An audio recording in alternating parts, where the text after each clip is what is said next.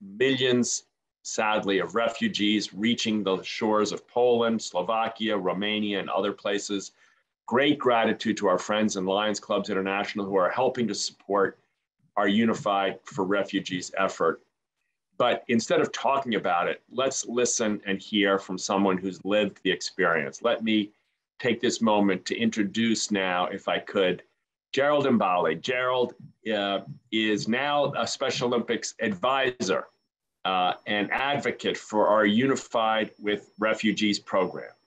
And Gerald, you've lived this much more than most of us can ever imagine. You are a refugee yourself from Cameroon. You've come to our movement as someone who found in our movement, I think, I don't want to put words in your mouth, an alternative worldview, maybe a way of seeing the world that was very different from the one you were fleeing and maybe even the one you'd arrived to. But let me just begin by welcoming you and just asking you, having been through so much, what lessons, what experiences can you offer all of us who are watching and experiencing either in real time or virtually so much pain that so many others are struggling with right now? Thank you very much, sir. And it's an honor for me being here. And as you said it well, I have had my own vision of the new world in which I'm living at the moment in which I encountered the movement of Special Olympics. And it's indeed true. And for those who don't know me, I'm a refugee from Cameroon who fled his native country to escape violence and conflict in my region. Conflict created by a group of armed men, commonly called Boko Haram by then. And of course, yes, I was obliged to flee and traveling through Sahara Desert in one of the most dangerous conditions ever known by the entire planet. Traveling with one of the most dangerous groups ever known, surviving long hours and long nights on a dinghy in the middle of the Mediterranean Sea before being rescued by the Sicilian authority in the south part of Italy and being settled into the north part of Italy to look into my new life. So yes, I mean, by saying all this, you can imagine a young African male into a country, I mean, totally new, with new culture, new language, everything just new. You can imagine the amount of challenges that someone can, like me or like those fleeing from Ukraine in this particular moment can live. It's very, very, very traumatic. And one of my greatest strengths out of all this by then, I mean, was the possibility of realizing that even in the darkest of time, one's action can be transformative. I mean, positive actions are required to create opportunity for positive mental health.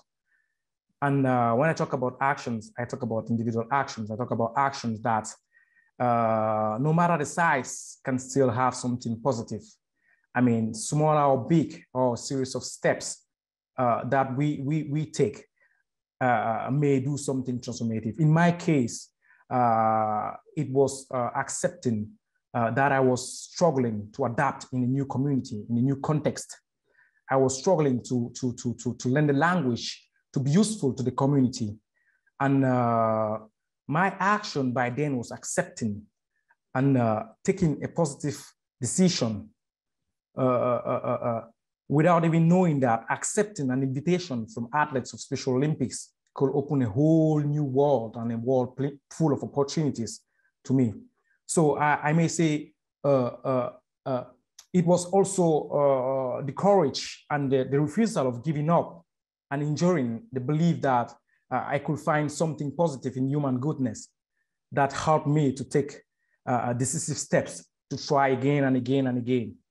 And so my message here is going to be for my audience and for whoever is listening to me is we should not be afraid to take actions And as Tim said it at the beginning, an action can be as well very meaningful. And I'm pretty sure that an action that is already taken, even from the Lions International, enabling us, accompanying us to provide some support during this very intense war, breaking down our in the European part, is very important. So, sir, I mean, it's just to be ready and to take action right now, to acknowledge the fact that anything can bring something positive, I mean, for everyone.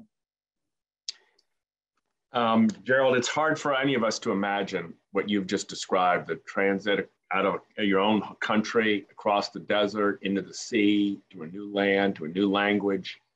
Tell us about Unified with Refugees.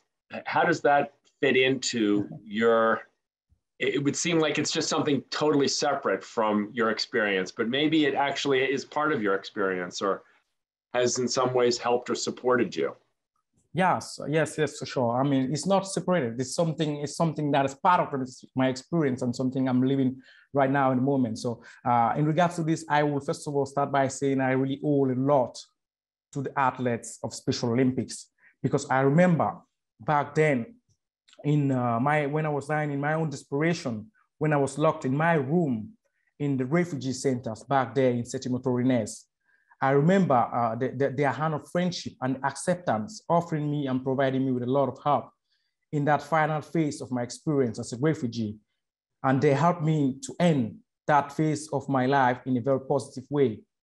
So the Unified Refugee, first of all, I would like to say we are all aware of the fact that the global community is confronting perhaps the largest humanitarian crisis of this modern era. And in a place in the world where we live with armed conflict, I mean, with political unrest, I mean, with extreme poverty and climate change, here comes the fact that, fortunately, our movement, Special Olympics, understand better how to deal with situations like this, understand how to take action in this moment, and perhaps have the best leaders, which are athletes with intellectual disabilities, to take action in this type of moments. And as part of the commitment of Special Olympics in supporting individuals with and without intellectual disability, has developed this global, I will call it global platform called Unified Refugee, which is giving the possibility to athletes with and without intellectual disability I would say, to benefit the joy of sport and the power that lies in sport. And it is bringing a critical community-based inclusive programming to the population indeed in need of empowerment and protection. And this platform has a vision that really matters for me. The fact that it involves everyone, no matter their capabilities and their abilities. I mean, it gives everyone equal possibility, equal chance. And most important, it is a platform that sees athletes of Special Olympics extending their hand of friendship to another group of marginalized ones of our community. I mean, nothing better like this could ever exist in this particular moment of this crisis over Ukraine. And I'm very proud of what Special Olympics Unified Refugee is doing right now. I mean, this is a platform that last year in Italy during the European Football Week organized the first ever tournament for the Afghanistan population during their well-known crisis, and providing safe space for them to play, to feel home and to feel welcome in the countries, in different cities of Italy. I mean, the platform is one of the platforms that celebrate together with refugees during the World Refugee Day. I mean, through our programs all over Africa, Europe, giving a safe space, empowering athletes and even families with individuals with intellectual disabilities. And me being part of this movement right now, me being part of supporting the expansion of this movement, also based of my story, is thanks to the athletes of Special Olympics, which fortunately helped me and gave me the possibility to regain my self-esteem in one of the most dangerous moments in my growth. So actually, when I look at life when I look at my life right now and the full cycle of what's happening, I could never say, I don't have words to express my gratitude, but I mean, it is the transformation that my past and Unified Refugee and also the athletes of Special Olympics have given me the opportunity to live.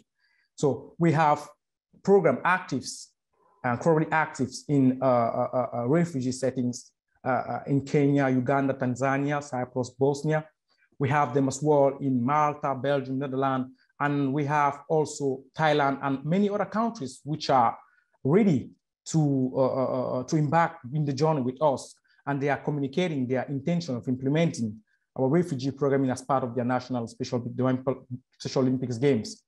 So this is one of the most proud things I could ever proud of being a member of this platform, of this movement like this.